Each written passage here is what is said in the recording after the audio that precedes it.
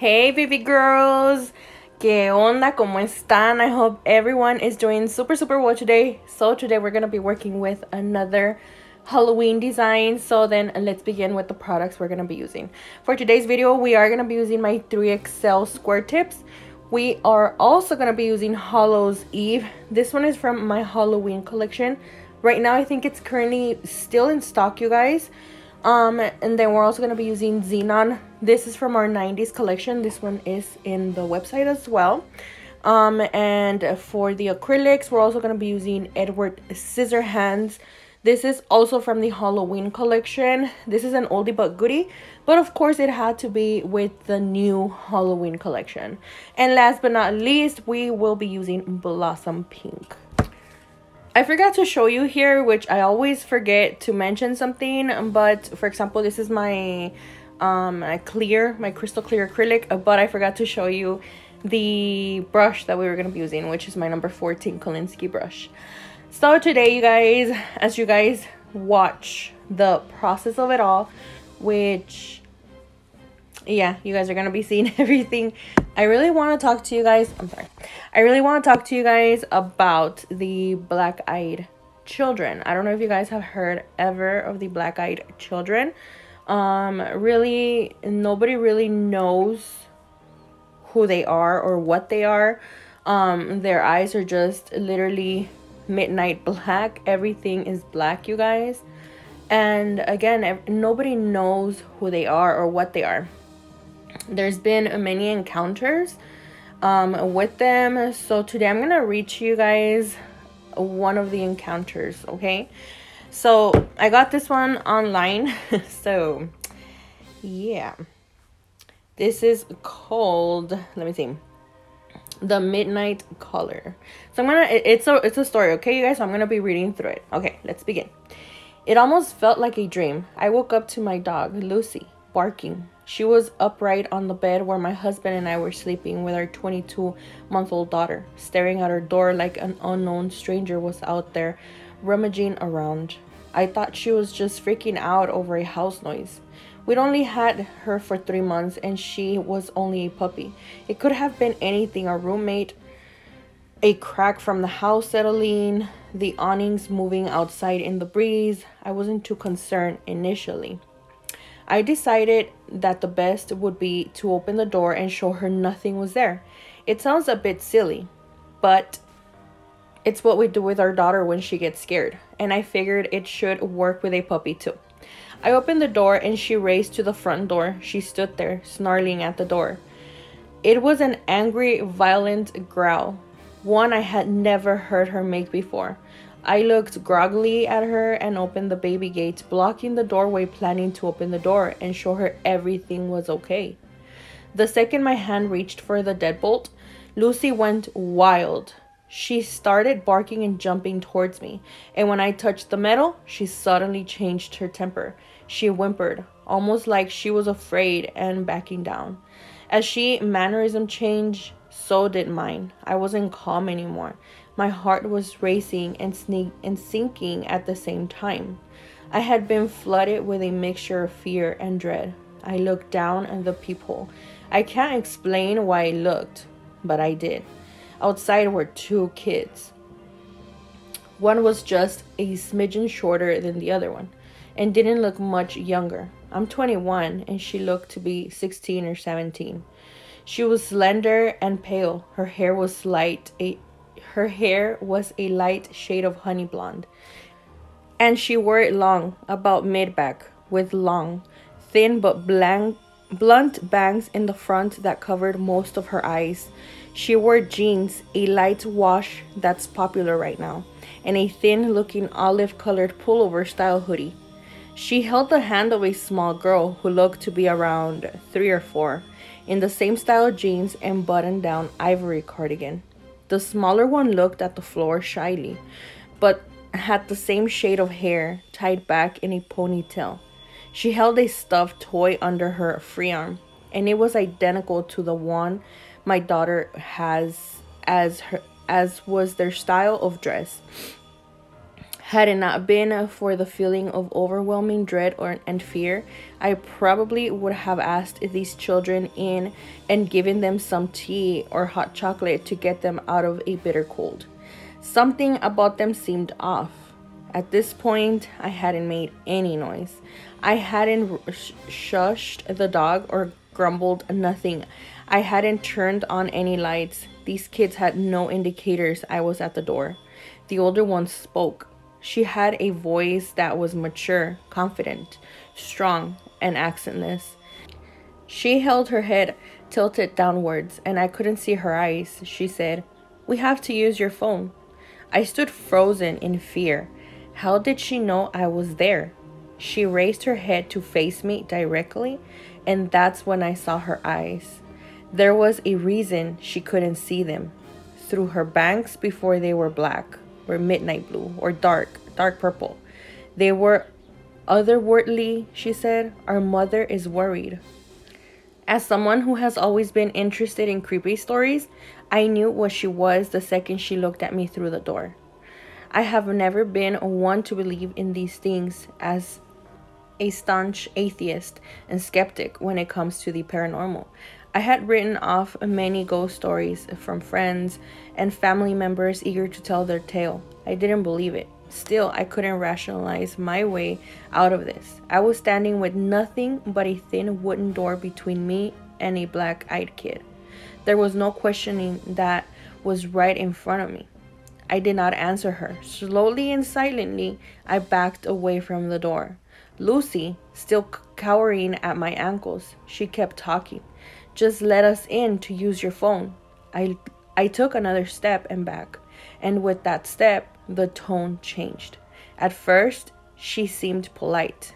When I took that second step back, she became commanding, almost hostile. "We're not going to hurt you. If we wanted to, we would have broken in. I'll ask again. May we come in and use your phone?" Lucy snarled at the door, and I inched backward. Through something inside me seemed to be slowly pulling me back towards the door. It wasn't a physical pulling so much as a subconscious need to go back and let them in. I go to my room, covered up the window, locked the door, and sat there in the dim light of the nightlight. I heard her call me back to the door once more, and then quiet. I didn't go back to sleep that night, and I haven't slept since. I know from reading about them that BEKs can't just come in without permission.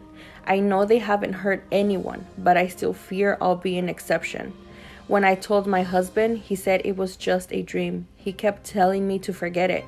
But this lingering feeling of sadness, this dread when the house is silent at night, this fear of a knock at the door tells me otherwise. So that is the first story, you guys, and that is seriously super creepy because I've been home alone, and as I've mentioned to you guys before, my husband was he still truck drives, but not as much, you guys. But when he used to truck drive a lot, me and my son were always home alone, you guys. It was just me and him in this house. And honestly, you guys, at nights I wouldn't really I wouldn't think much of things like that, you know what I mean, because I didn't want to get stuff like that in my head at night, especially at night, so I wouldn't think of it. But now that I look back, I'm like, whoa, that was crazy. It was just me and my son all alone in the house, you know. Thank God, gracias a Dios, nothing ever happened. But yeah, it's crazy. It's freaking crazy. So let me see. Okay, guys, so let me read to you guys another one. I don't know if I'm gonna be reading more, but here's another one, and it looks interesting. So it's called The Bus Encounter. I was riding the bus back home from work. It was about 1 a.m. I'm a security guard and often work odd hours. So I'm sitting there, and this guy gets on, sits across from me. He was wearing a suit, had a briefcase, a regular looking guy in his 20s. What struck me about him at first was that he was chewing a cigar, not smoking it. You can't smoke on the bus, so I was just looking at him while he stared out the window and chewing his cigar.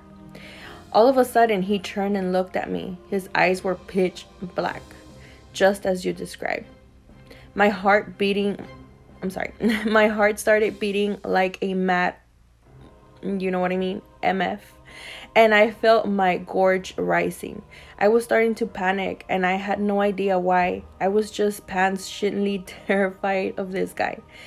Then he grinned at me, and his teeth were all covered in tobacco bits and brown juice. The cigar clamped between them. I almost screamed, but instead I had a presence of mind to just get up and take a seat right behind the driver. I calmed down a bit after that, but I kept an eye on the guy. He ended up chatting with some girl that got on, and they were still talking when I got off. I later convinced myself he was just trolling me, having fun with a pair of contacts. Now I wonder.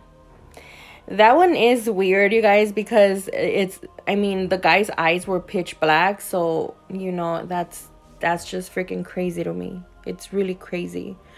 This one's a freaking long one, you guys. I don't know if I should read another one, or yeah, let's read another short one. Okay, let's make it 3. Okay, so this one's called You Must Let Me In. On March 17, 2008, I had my one and only encounter with a black-eyed kid. Before my experience, I had never heard of anything having to do with the black-eyed kids. I was 12. I was sitting outside of a hairdresser in an old Chevy pickup waiting for my mom to get a haircut. About 15 minutes had passed and saw some kid walking back and forth along the sidewalk in front of my parked car.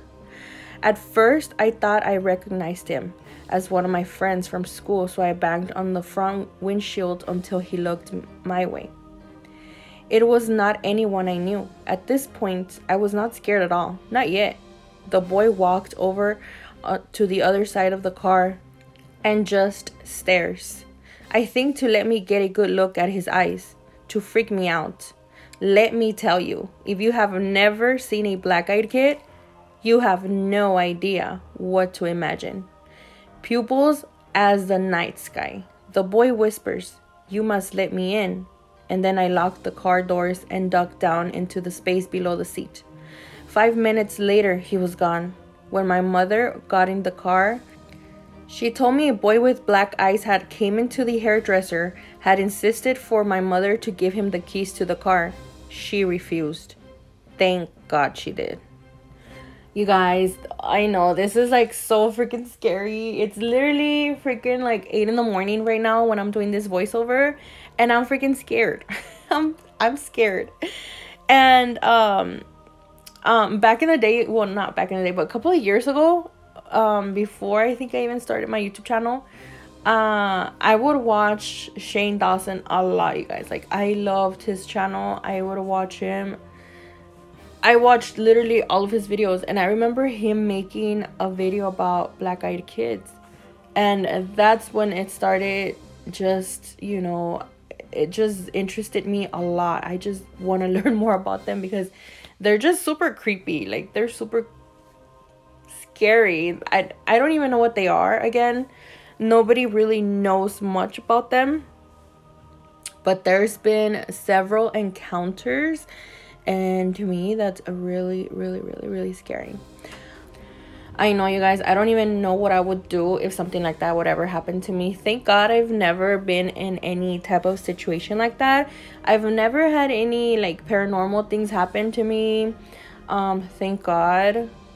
The closest one to me would have to be, I think I told this story a couple of years back on one of my Halloween videos as well, is when me and my husband heard our back door, like it was like 3 in the morning, you guys. We're still up because we would watch movies, or he would be on his phone. He was actually reading the book of Enoch, I think. I don't know, you guys, but yeah, he was reading that book, and for some reason we heard someone knocking on our back door.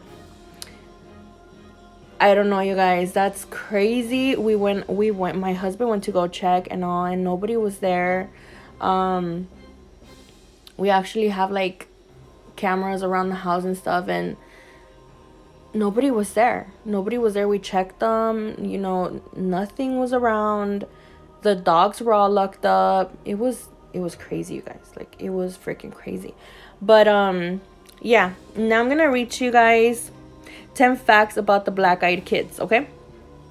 The black-eyed kids look like normal human children between the ages of 6 and 16 with a pale skin and completely black eyes. Number 2, additionally, people who have been in close proximity to black-eyed kids report feeling of unease that washed over them. While nothing about the children's appearance aside from the eyes frightened the people, and they reported feeling anxious to terror at their presence. Some people have also reported seeing black-eyed kids that have talons for feet or other demonic attributes. To most sightings are of seemingly normal children. Black-eyed kids are also commonly described as wearing dated clothing or dressing in a manner that is not typical for a normal child at their age. Black-eyed children always ask for something. It is always something that involves being in close quarters with you. They will ask you for a ride in your vehicle or to enter your house to use their phone. There are no report stories of what happens when you let black-eyed kids into your vehicle or home. All stories come from people whose eerie feelings make them flee from the children. The earliest sighting from a black-eyed kid was a journalist, Brian Bethel, in 1996. That's the earliest. The story has been added to internet creepypasta lore, but to this day, Bethel insists the incident was the real that happened the way he reported. In 2014, a British paper reported that sightings of black-eyed kids around the world are rising. Oh my god, you guys, that's freaking crazy. Don't tell me that. Theories about the black-eyed kids are that they are vampires, aliens, or of demonic origin. I don't know, you guys. I don't know. I'm freaking scared. No me digan, no me digan. Yeah, you guys. Those are literally like the 10 facts about them. And again, I'm freaking scared. I'm really scared of those.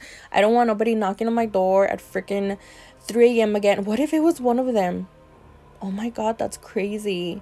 Yeah, because that day we had been, it was like during the summer. It was during the summer, and my husband and I would like watch like something on Netflix, and then we would like just, you know, turn off the TV and stuff, and I would be on my phone and he would be on his phone, and he was, like I said, he was reading the book of Enoch. And I remember I'm like, you know what, I'm just gonna go to sleep. I'm super tired. I went to go charge my phone, and then I came back to the bed to go to sleep. So when I come back to the bed, it was literally like 5 minutes, you guys. I was about to go to sleep. Like, literally, you know that feeling when you're literally about to like literally fall asleep, to knock out? That was a feeling I was already starting to feel. And then all of a sudden we hear 3 knocks, you guys. Literally 3 knocks. Our bedroom is close, literally super close to the back door, you guys. So we hear 3 knocks. And then my husband's like, did you hear that? And I woke up like super fast, you guys, because I'm a light sleeper. I'm like, literally, I could be knocked out and I could seriously hear everything. I could hear my husband if he wakes up. I could hear, you know, if my son will come into the room or something to grab something, or you know what I mean? I could hear everything. So I heard the 3 knocks clearly, like clearly. And then I was like, I woke up, like I literally woke up, and I'm like, no, that was not me. He's like, are you sure? And I'm like, yes, I'm sure. Like, that was not me. I was already falling asleep. So he's like, oh my god, that's crazy. So he gets up the bed, and then he goes to check, and nothing, you guys. Like, nothing. I swear to you guys, nothing. And we have a lot of dogs, you guys, and none of the dogs barked. Nothing. It was crazy. And we have Chapito. We have our little dog here inside with us. And he's, you know how Chihuahuas, he's mixed, you guys, but he has Chihuahua blood. And he, you know, they're very like, how can I say this? bien exagerados. Like, they'll hear a little noise and they'll like bark like crazy, you know what I mean? He didn't make a sound, you guys. He did not make a sound outside. We checked the freaking cameras and there was nothing. That was crazy. That's like the most craziest thing that's ever happened to me, and what I've heard. I haven't seen, I've heard. So, and yeah, it's so crazy. It's literally unexplainable. And I tell my husband, it's maybe that they're trying to stop you from reading, you know, the Bible or the Book of Enoch or whatever it is that you're reading. Something's probably trying to make you stop, you know what I mean? I don't know, that's just my thoughts. And it's crazy. It's freaking crazy and scary. It's really scary, you guys. I know, I'm a chicken, you guys. I am. And I tell my husband, like, the older I get, like, no sé, like, I'm scared of everything now. I am. And back then, I wasn't even scared of nothing, you guys. Of nothing, you know, in my teenage era, crazy era. You know, we would get home, me and my sister would get home late, and like, we would get off the car and stuff, and we never thought of anything paranormal like coming or crossing our paths, you know what I mean? Thank God, gracias a Dios, that nothing ever happened to us like that. Because I don't know, you guys. That's crazy. But yeah, I don't know, has anything ever happened to you guys? Because I don't know, I really don't know if I would ever come across like a black-eyed kid, or if they would come and knock on my door. I don't know what I would do. The craziest part is that they kind of like lure you to opening the door, you know what I mean? You kind of have to be like very strong-minded to be like, no, go back to sleep, or go back to bed, go back to the room, don't go to the freaking door, or you know what I mean? I don't know, it's crazy. But yeah, baby girls, now we're gonna move on to filing. You guys saw the whole, you know, the whole freaking acrylic application, and I was having so much fun with this design, actually. Because of the acrylic application, I loved it, and it was kind of perfect because I didn't have to do much filing. There's literally not much filing in this video, like, for real. So I'm gonna go ahead and just file everything. I kind of left, yeah, I left everything for you guys to see, and I'm gonna leave you guys to it for a little bit, and then I'll be back.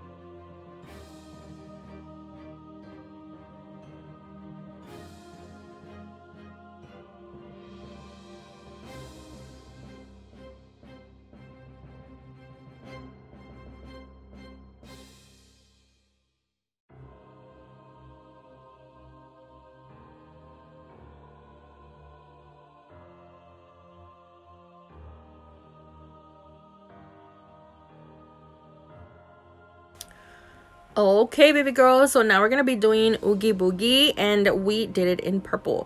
So I'm gonna be honest, I wasn't sure what I was gonna be doing with this design. For some reason, my creative juices haven't been flowing very well with these Halloween designs. I don't know what's happening to me. It's like it's frozen, and I don't know, you guys. I don't know. I'm literally not feeling it. I'm not feeling it. I'm sorry, you guys. I'm so sorry. I'm being very honest with you guys right now.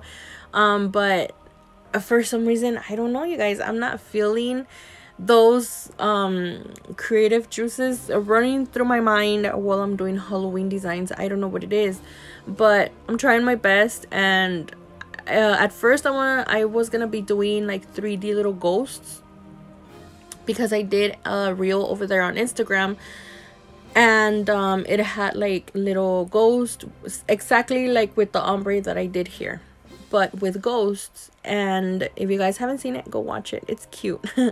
But yeah, I was gonna do that, and then I'm like, girl, no, like you need something different. So but they were gonna be in 3D, guys. I was not gonna draw them, like freehand them or anything. I was gonna 3D them, like with 3D, I'm sorry, with white acrylic. And I'm like, you know what, no, I'm not gonna do that. I think I'm just gonna do Oogie Boogie, but we're gonna draw him a purple. I don't know if that's a thing, you guys. I've seen him in orange, I've seen him pink, and I've seen him green, but I don't think I've seen him purple. I'm like, okay, well, I've seen him pink, I've seen him orange and green, why not purple? So I went ahead and drew him purple, you guys, and here we are. I'm sorry, I was literally like out of frame. I zoomed in way too much, and I didn't realize that that would cause me to be out of frame, you know what I mean? So I'm so sorry, you guys. I'm so sorry, but I tried my best. This was really hard lately. Like I said, you guys, for some reason I haven't been feeling Halloween designs, so I don't know if that's what's kind of like my problem with the nail art, because I literally erased Oogie Boogie from my nail like 5 times. I'm not kidding. And I was on the bridge of just calling it quits this time again, just like I did with Sally. But I'm like, no, girl, like, what are you doing? Like, no, you gotta keep going. Like, nothing's gonna stop you. Just keep going.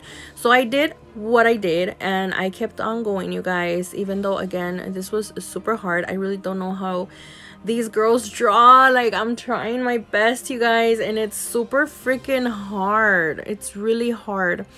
So I'm mainly using my liner brushes, but I'm mainly using my number 15 liner brush.